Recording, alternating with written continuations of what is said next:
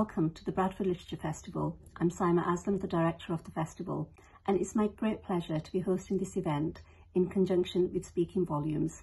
It is a real pleasure to be working with Speaking Volumes again, particularly as this year is their 10th anniversary. BLF has had a really long-standing partnership with Speaking Volumes, and the work that they do in bringing new and underrepresented voices to the fore in really new and exciting ways, and in reaching and engaging diverse audiences is something that really chimes with BLF and is intrinsic to our values. The launch of this collection, their first anthology, is aptly entitled Not Quite Right for Us, and it's a fantastic celebration of the way that they work and have done to date, and it really encapsulates how they give a voice to writers who might not otherwise be heard. The collection is really beautiful, and it spoke to me personally, as well as linking to so many of the themes from the festival this year. Whether it's work, whether it's family or childhood, these are all the big themes that inform our lives and our daily experiences. The event that I'm really proud to introduce today will have writers speaking about the theme of love. At BLF, we decided to choose this theme because this is the biggest human emotion. It underpins our experiences, it informs our daily life, it gives colour to everything that we do. And I think at the moment it is particularly important in the current context that we live in, both political and with all the events of the last 18 months. And given everything that we have gone through, there is nothing that can give me more pleasure than to welcome this very talented group who are going to speak to you about this theme. I hope you will enjoy this, and I look forward to seeing you at other events. Thank you very much.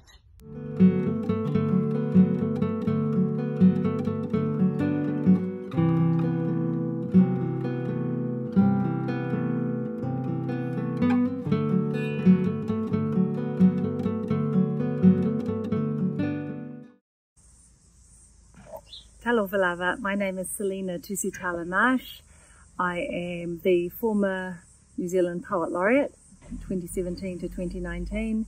I'm an associate professor at the University of Auckland, where I teach creative writing and Māori and Pacific literature. I'm a poet, an essayist, and most recently a graphic novelist. I wrote my first poem at 8 and published it in the local rag, and you know, the epiphany came about the power of writing when someone in my small hometown came up to me and said, you know, love that piece, love that poem. And I'd forgotten that I'd submitted it, and it was quite an extraordinary thing for me to think about how the words that were inside my head were suddenly floating out there in the world and touching other people and helping other people connect to their own feelings. And then I didn't really connect with poetry per se until I published my first collection of poetry in 2009. I'd gone through university studying it and studying other people, writing poetry, and had always felt this pull but a complete lack of confidence. Being vulnerable with the line has helped me connect with people and helped people connect with me, so much so that I became known as the Poets People in terms of what I did with the Poet Laureateship. I simply tell it how I see it and how I feel it. Cape Kidnappers sits on the east coast of the North Island of Aotearoa, New Zealand. It is notoriously named after an incident that occurred in 1769 during Cook's first voyage. Taiata, the Tahitian servant of Tupaia, Cook's navigator and interpreter, was seized by some Māori during a botched trading attempt. We don't know what went wrong, only that Taiata was taken as collateral. Cook's response was certainly the worst kidnapping retrieval plan ever. Cannonball the waka and everyone in it, Taiata included, except he jumped waka and escaped. Cape Kidnappers is also the site of one of the country's most renowned luxury lodges. I've been invited to speak to 30 Australians, wealthy lovers of literature, on a leg of their literary tour. After gourmet mussel fritters, soft venison with roast beetroot and feta salad, and tempura vegetables on the side, my talk and performance go down as smoothly as the cloudy bay bubbles. I stand against a dramatic panoramic view of Te Mata Peak and the slow-wending Tukituki River. They laugh, some cry, there's a flurry of questions. My message, to tell your tale or someone else will, or won't. The perfect balance of sweet and tart to finish off the meal. When I board the coach back to the lodge, I find myself in the midst of a seat-bidding frenzy. Sit with me, there's room here. Sit next to me, my dear, I need your advice. Another woman across the aisle frowns at this blatant physical redirection. The woman pats my arm. Now, you're the expert and I need your advice. You said, tell your tale or someone else will. Or won't. Well, I have a tale, but I don't know if I should tell it. The woman tells me about her visit to the Serengeti 5 years earlier. She and her husband are seasoned travellers, preferring tailor-made, personalised tours to experience the real life of a place. They want to experience this beautiful and culturally rich world in a genuine way. Their guide took them to a Maasai village. She leans into me, gripping my arm like an old girlfriend. I was walking through their camp, and then I see her from behind, the most beautiful, statuesque woman in front of me, wearing the most wondrous cloak. Its beads were swaying with the regal toing and froing of her body. The colours, the textures against her shining black skin were mesmerising.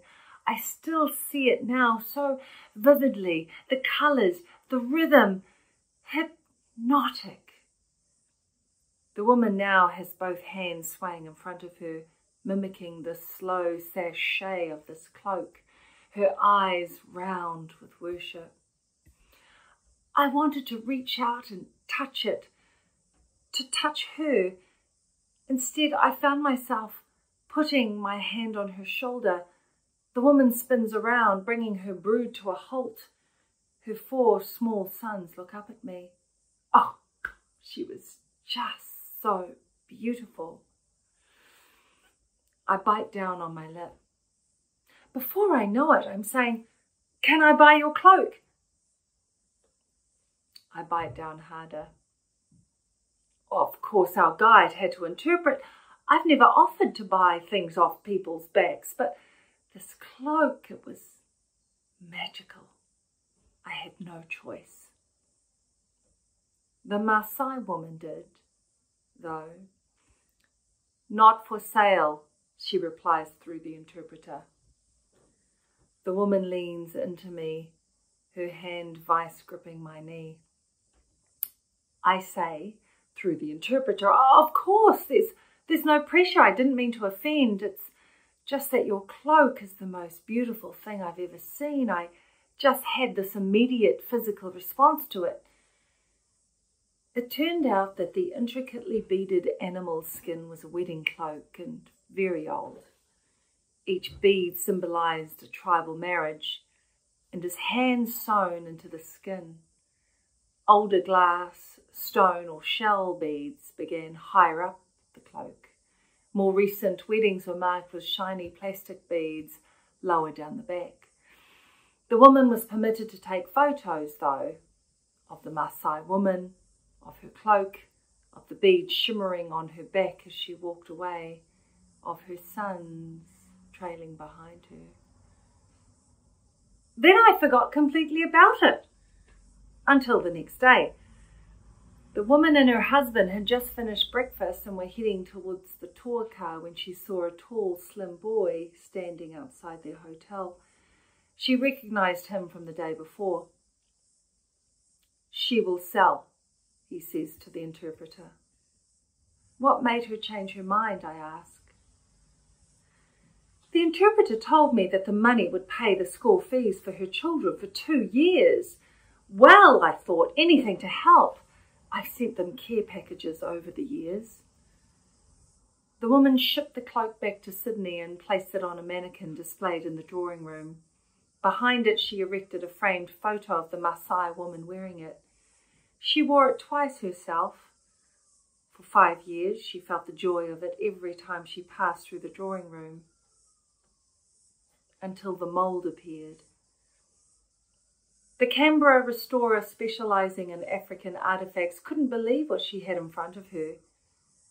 The specialist, she knows her stuff, believe you me, told me how rare Maasai wedding cloaks are, especially one as pristine as this.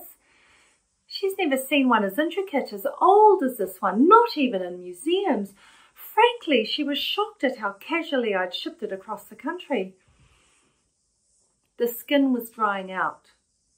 It was no longer being worn daily, no longer absorbing the natural oils of human skin. Out of its natural environment, it began dying. I asked the restorer if I should return it to Africa. God, no, the restorer replied. There are only a handful of these in existence. We would lose it. Who would keep it for generations to come? You see my dilemma. Do I tell its tale? If I return it, who will ever hear it? Maybe it wants to go back to its owner. But how will I ever find her? It's my responsibility now. Well, what do you think? I inhale and tell her this story. The woman who bought a cloak. We call ourselves the aunties. We are dames and officers of the New Zealand Order of Merit. We are mothers and sisters. We are doctors and artists, researchers and activists. We are students and corporate executives. We are leaders and supporters. We are old. We are young. We are 165 New Zealand women, and we are buying a cloak to place around the shoulders of our Prime Minister, Jacinda Ardern. We want her to know that we are her tribe, that we've got her back. That's what aunties do. No special occasion, no event to be marked, and strictly no press. Just arms around an extraordinary woman, leading at an extraordinary time. Someone who embodies the zeitgeist of our nation, a country that prides itself on what its can-do, will-do farming Kiwi culture calls a number 8 wire mentality, where a piece of wire can be bent to fix anything from a broken fence to a malfunctioning engine. A nation that does things differently, post-Christchurch massacre and pre-COVID. The aunties recognise the deep strength, tenacity and high level of task switching required to lead this nation. Prime Minister Ardern is the 39-year-old mother of our nation and of a 2-year-old daughter. She is only the second world leader to have given birth while in office. She is the first non-Muslim woman leader to wear a hijab and have her image projected on the tallest building in the world, the Burj Khalifa. She is the first New Zealand Prime Minister to use words such as kindness and care in public and to mean it, infusing these words into policy. As mothers, sisters, daughters, grandmothers and granddaughters, we imagine the cost. We each put $150 into the kitty to make Jacinda her own korowai, her own feathered Māori cloak. She wore a borrowed one for her visit to the Queen. This korowai will be woven for her by the master weavers Matikino Lawless and her daughter Christina Wirihana. They are weaving with the rarest of feathers, kiwi. All of us are present in spirit as each feather is stitched in.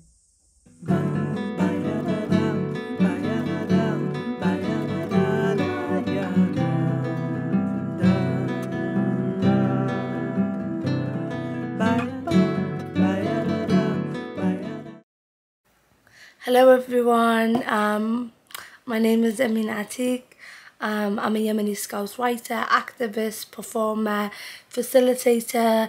I also produce and manage my own projects. Many hats for different occasions. But I'm very lucky and fortunate enough to be able to grasp so many skills in a very short time of my career. So my work, I have to start from the beginning. Because you know, every story has a beginning and a middle and hopefully an ending.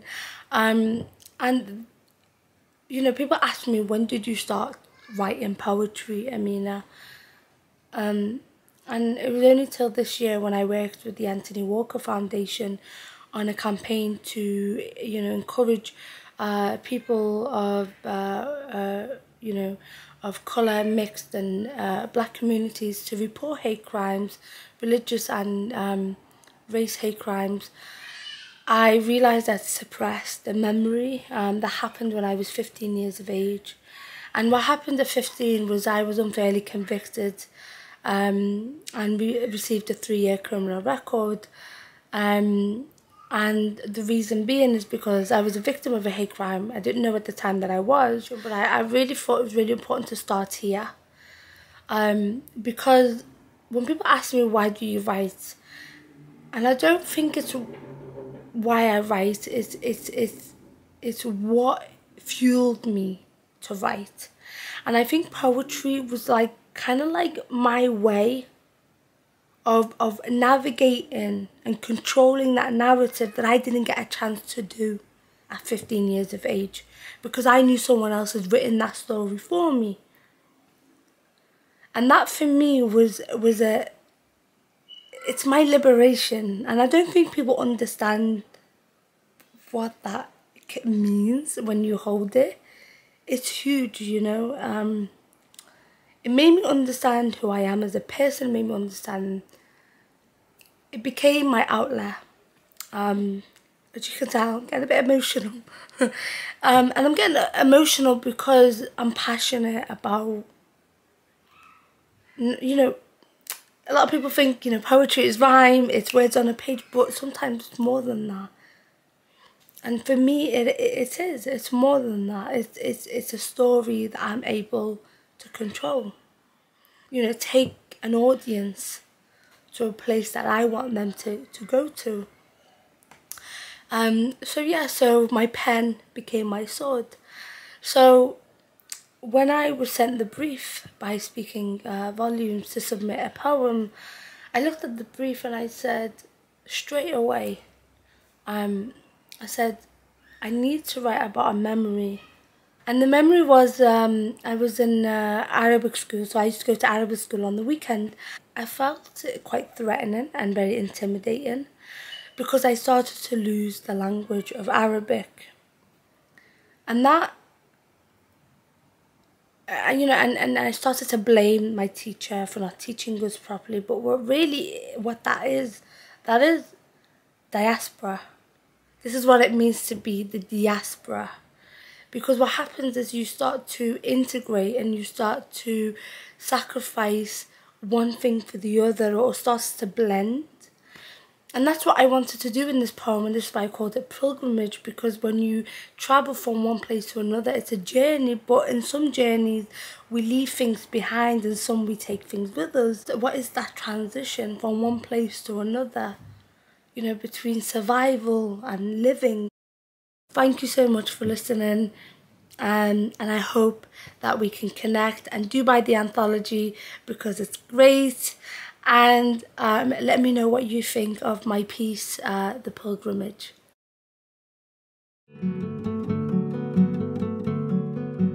We kissed at the border, but you stole my heart, offering it to Najran. But I was too young to understand this warfare love story when my tongue is tied to the English home. But we lose ourselves in our peculiar summer pilgrimages to a place elsewhere. But only the diaspora, cross-legged children understand, slurring basic Arabic letters across the cabinet classroom. Your teacher, tall as you, pointing her nose upwards, Never lose yourself in this place, even if you lose yourself. But these children daydream of abstract checkpoints of stick men in uniform confessing to the moon with their flags stuck upright. We search for our home in our radical love letters across the English Channel, pushing the French waters when the lifeguard sleeps. We recreate the kiss of the border, rotted in abandonment, stuttering its national anthem it turns in its grave, and the invaders prowling in your summer journeys is a love story missing. So the school bell rings. The children unpack their tuna butties and smart price orange juice, speaking over each other in their second language. With their mouths full, they suck the life out of them straws, turning sideways.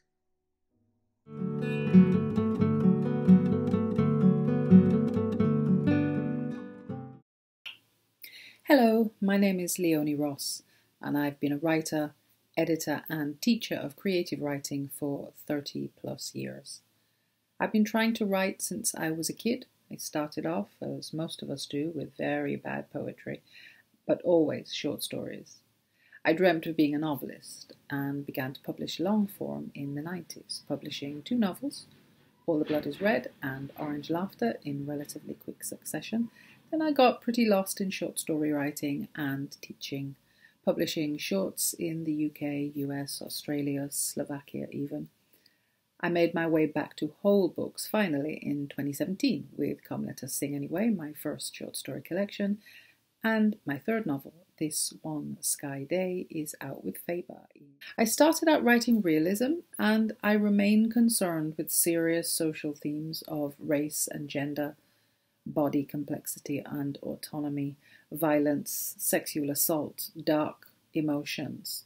But increasingly I find surrealism, magic realism, horror, just plain oddness, incongruity, fantasy, that these things are the perfect vehicle for the serious ideas.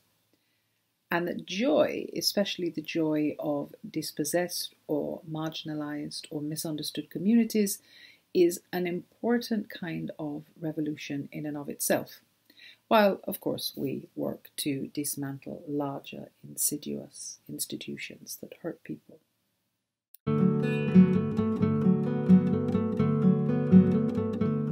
Diana hadn't intended to steal the knot out of the young woman's belly.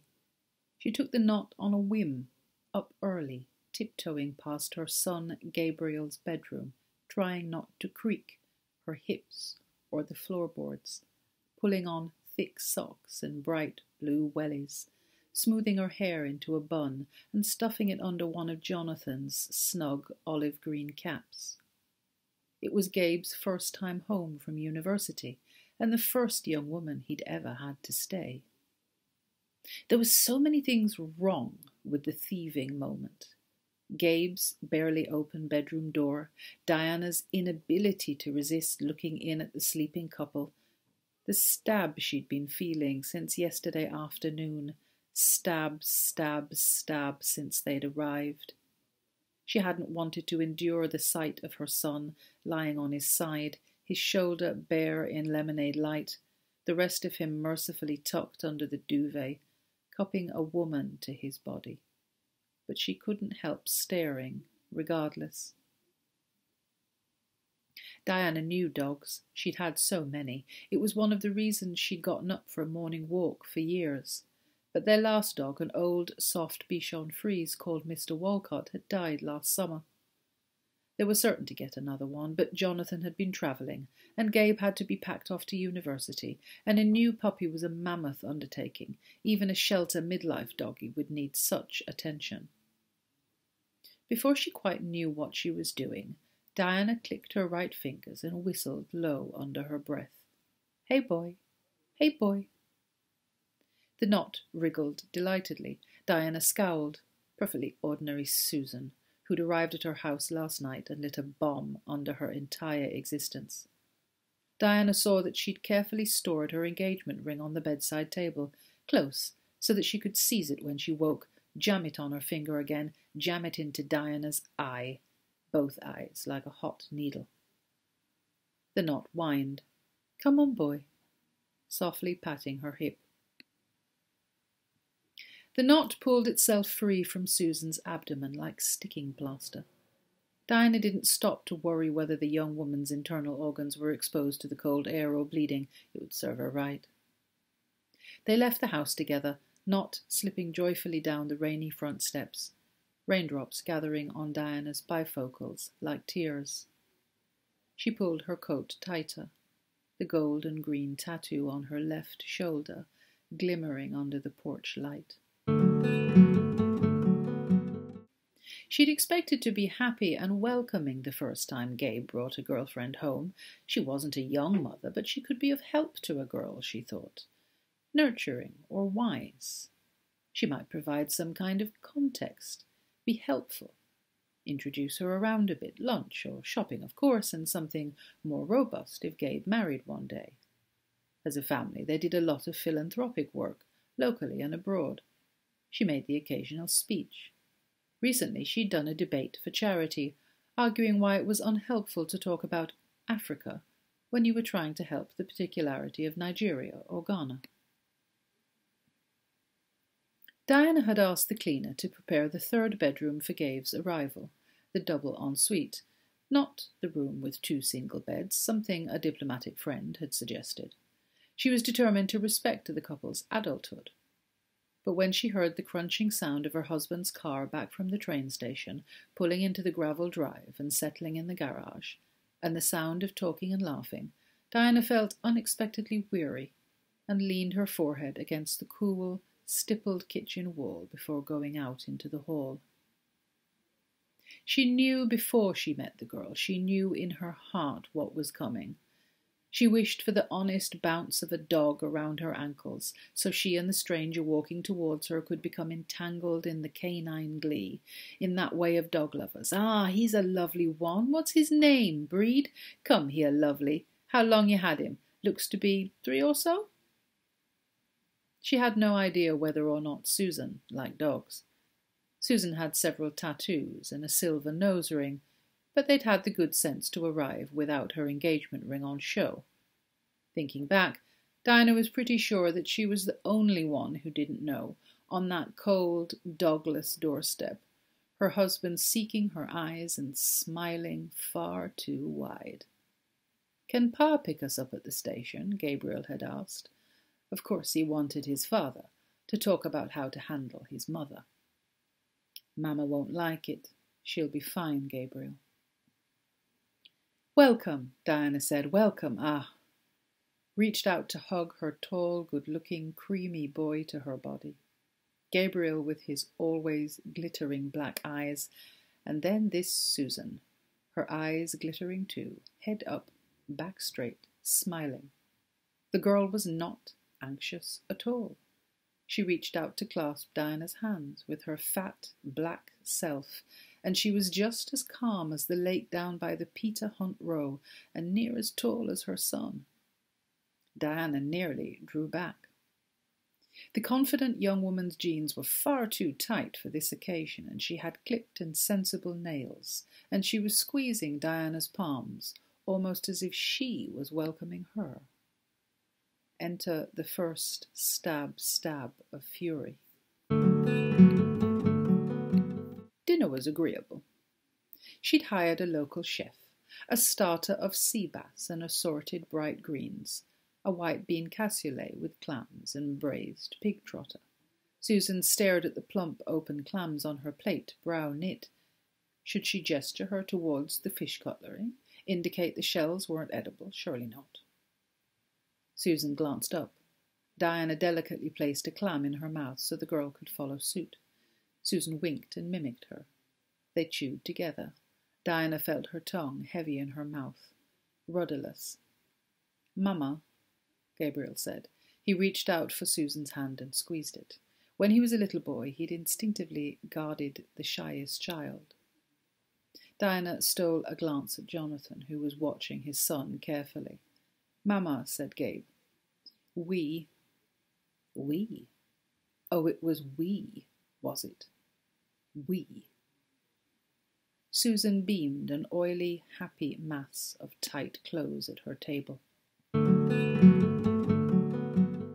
Later, making ready for bed, her husband could not stop smiling, a jack-in-the-box.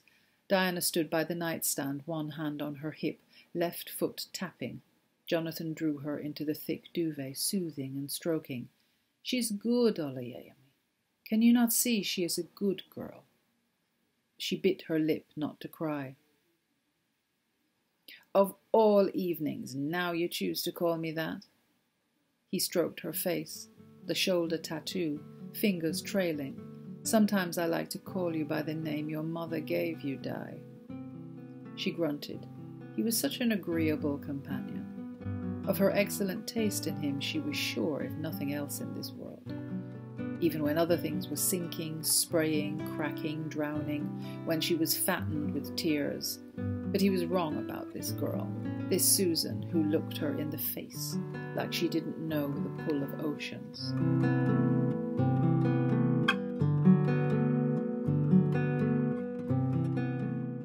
My name is Richard Georges. I'm from the British Virgin Islands. I was born in Trinidad and Tobago.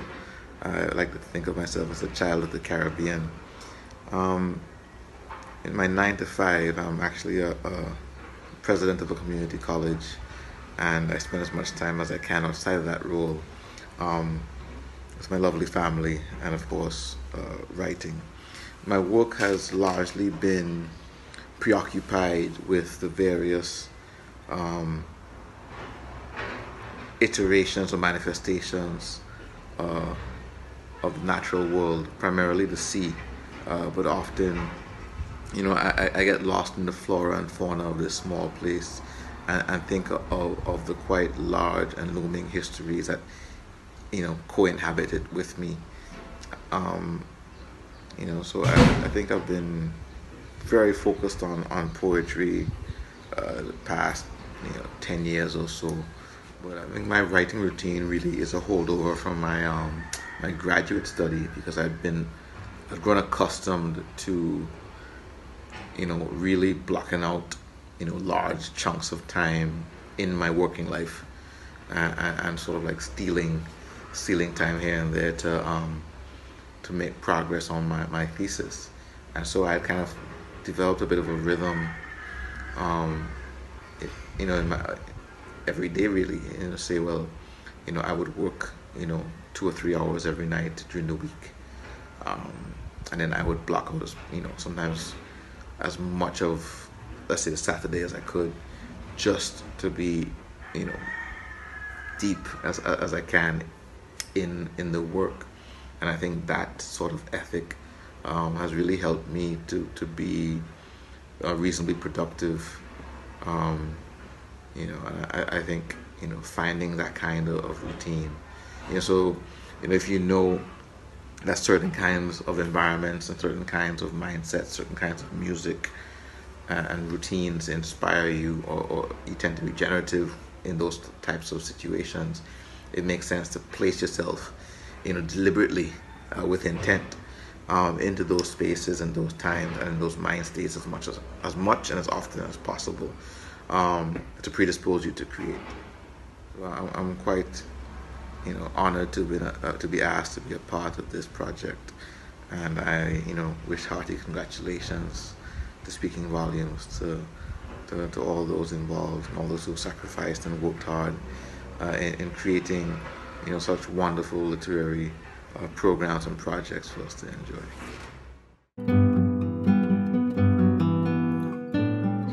If I never felt the brush of a thrushy's wing, his pearly-eyed stare, his feathered splendor sings where a tree no longer stands.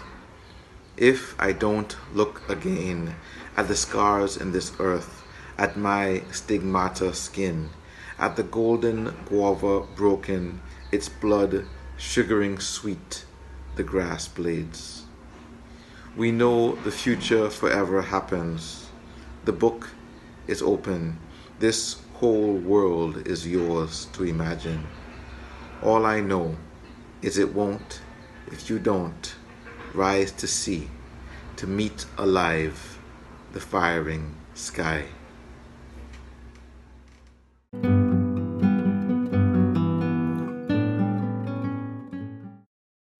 I'm Gaele Sobott. I live on Darug land in Blacktown, Greater Sydney in Australia. I grew up working class, moving around various towns in Gippsland with my parents as they went from job to job. I lived for 20-something years in Botswana and spent some time in the UK and France. I founded Outlandish Arts, which is a disabled-led organisation that works with disabled artists to make art and create platforms for that art. I'm also a writer. I began writing short stories for publication in Botswana in the 1980s. I like the vibrancy of a short story. I explore sites of injustice. I explore love. I like to create characters who are not typical of those who are dominant in society.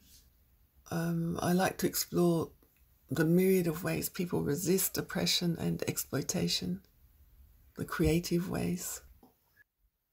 After experiencing the 2019-2020 New South Wales fires, I feel an absolute urgency to write. Those fires all over Australia were unprecedented in their extent and their intensity. Those fires devastated trees and native growth. The fires killed over 3 billion animals. Air pollution levels were extreme in the cities, the towns, the countryside, rural areas. We're facing one crisis followed by another. Last month we experienced unprecedented rains and flooding, climate emergency, pandemics, increased poverty, politicians and political parties that are blatantly corrupt. Most of what I write now is apocalyptic. I write against the brutality of capitalism in crisis. I'm writing poems about our interconnectedness to microbiota, to trees and water and air, our interdependence. My writing is a battle cry. And I want to dedicate my old age, the rest of my life, to fighting for a more just, loving and caring economic and social system. And I will do this through my writing and my arts work.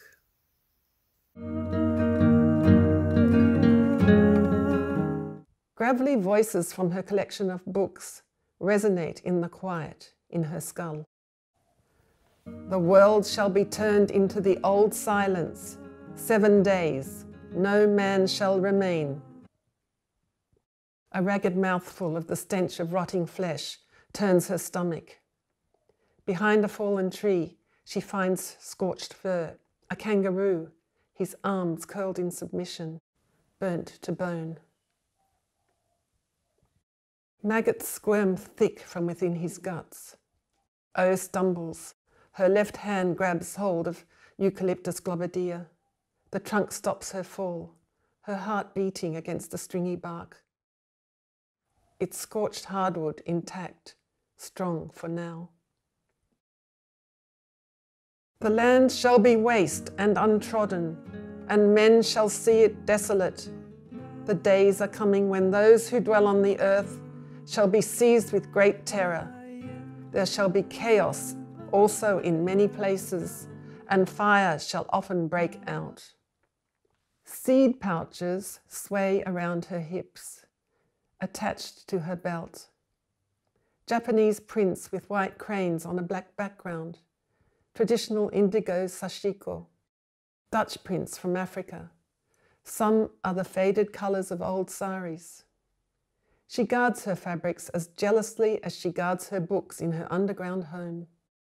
Her valuables collected during the days when women from around the world stood in solidarity with their struggle. Before nations turned inwards in fits of shrivelling paranoia. Before the Watchers escaped to their new settlements on Mars. No spaceships now, no planes, no ships, just small boats that brave the angry seas. O sews her pouches by hand, small, fine stitches close together.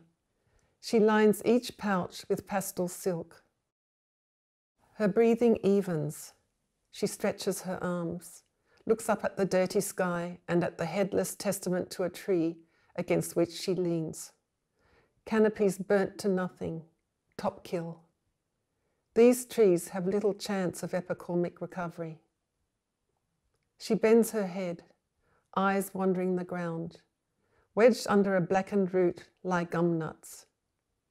I see you, little ones, she croons in low song, shaking some red-brown seeds into one of her pouches. She bends to lay the pods back down under the root on fertile cinders. I sing rain for you, I dance rain for you. And the earth shall restore those that are asleep in her, and so shall the dust, those that dwell in silence. And the secret places shall deliver those souls that were committed unto them. A tree cracks like a stockwhip and crashes down somewhere not too far away. Trees, bone dry from consecutive winters with little to no rain, topple, no warning, weakened by one fire after another. And they shall break down the cities and walls, mountains and hills, trees of the wood and grasses of the meadows. Something, someone, walks with heavy stride. O grabs her crutch and moves behind a large log, lays flat, rolls her brown arms in ash slowly, until they are the grey of the earth. A rogue watcher who stinks of sour skin, unwashed, stomps up to the kangaroo, hacking, sucking, probably the tail, maybe the maggots. O unsheaths a blade. The watcher mumbles, and the forest is quiet again for an instant, so close. A voice speaks, smooth and strong, like thick treacle in O's brain. The angel waiteth with a sword to cut thee in two and to destroy you. O thinks, I am that angel. I will cut the enemy in two. Trying to concentrate, straining now to listen to the watcher. Metal jabs cold and hard against the back of her head. Her mouth and tongue are gritty with dirt. Her lip splits. Front tooth smashes against wood, where there is a pleasant scent of burnt resin. I saw trees of judgment, especially vessels of the fragrance of incense and myrrh. I saw 7 mountains full of fine nard, and fragrant trees of cinnamon and pepper. Her mouth tastes of iron, blood. O can't see her, but realizes by her voice and her way of talking that she and the watcher are probably about the same age. Most of the watchers bought tickets on the space shuttles. Adapt, they said, and paid for expensive fireproof houses for themselves, and helicopter ships and underground compounds, and they plundered the earth and the rivers and the skies without mercy. Adapt. Of those who stayed, few survived. Only a few rogues remain. This was surely one. A trigger clicks. Everything is moving, changing. A war cry, guttural, but so loud the charcoal trees shudder. Explosion. O opens one eye to see blood trickling down the log. She doesn't feel any pain. Maybe she is an angel. A hand grabs her arm. O shrieks as she's pulled up onto her feet. Milandovu stands, muscled, dark, oiled skin, their black hair braided into a sculptured circle that stands upright at the back of their head. Tattooed circles on the left side of their face. A revolutionary Malo Kingi, small and lethal. And another voice from another book whispers, a cold sweat covers me, Trembling seizes my body, and I am greener than grass. Lacking but little of death do I seem. Milandovo holds O's arm too tight, glaring at her. Read my lips. Fireflies must always go out in pairs, twos, 1 + 1. A partner to keep an eye out for danger. There is a reason for the rule, yeah? They shove O's head so she's facing the watcher's body. A reason, right? O is surprised at how much the watcher looks just like her. Same golden brown skin, same kind of lanky. Full lips, green eyes. But her hair's been cut short to the scalp. She's filthy, and there's an ugly hole in her chest. How did you know I left the compound alone? O asks. Dinkum told me, Milandovu says, handing O her crutch. O bends over the watcher. Her hand touches the woman's breast, the thin cotton t-shirt, warm beneath her fingers, down the curve of her hip, delving into pockets. She produces a pocket knife, a pen and a green stone. She holds the stone up to the sun and seems to be imbibing the colour. New leaf green, the green we need to see in our forests. The corners of her mouth lift slightly to suggest a smile. Her cheeks are plump, round. It's a healing gem, calming, she says lightly, touching the stone to Milandovu's lips. A stone of unconditional love, you feel it? Milandovu is still and silent, their face expressionless, their black eyes focused on O's. The colour matches your eyes, they finally say.